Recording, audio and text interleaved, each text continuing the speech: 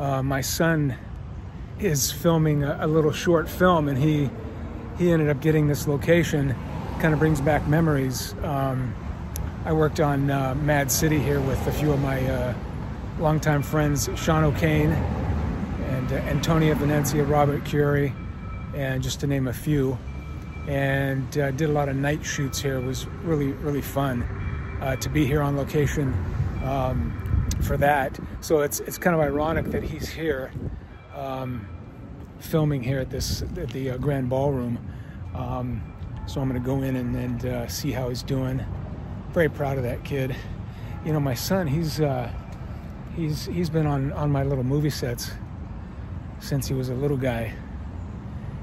He's been around it for a long time, so I had the chance to see him direct a few people one time, and I was very impressed at how he ran his little show. And I always tell him the most important thing about movie production is production management, and he's doing a fine job, you know, when you got to wear a lot of hats. So very proud of that kid.